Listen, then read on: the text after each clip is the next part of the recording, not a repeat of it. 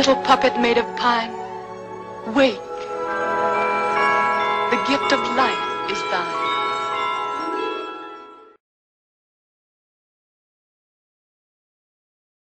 The BBC expose their own lefty tendencies and their utter contempt for Thatcher's memory.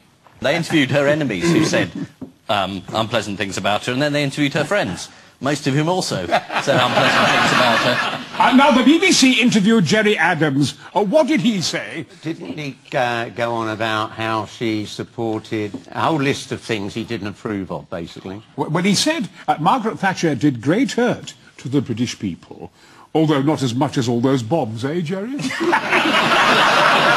right, Gerry, any time! Straight between your gizzard!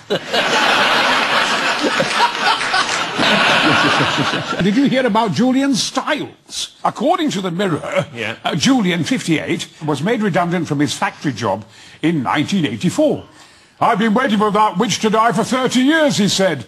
Tonight is party time. I'm drinking one drink for every year I've been out of work. 30 years? Without a job? Pull your finger out, Julian, you lazy bastard!